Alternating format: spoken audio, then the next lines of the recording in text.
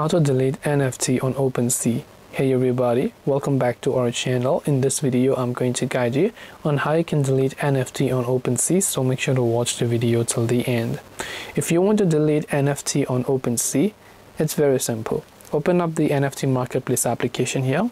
Then just come to the profile icon from the bottom. It says login with a wallet to see all your NFTs. So just go ahead and log in with your respective wallet. In my case, it's Binance.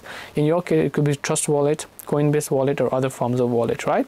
Now, once you log in with your respective wallet over here, you're gonna come to this particular page. So let me just come back here, tap on this continue option, and then just go ahead and then log in as well. Tap on continue.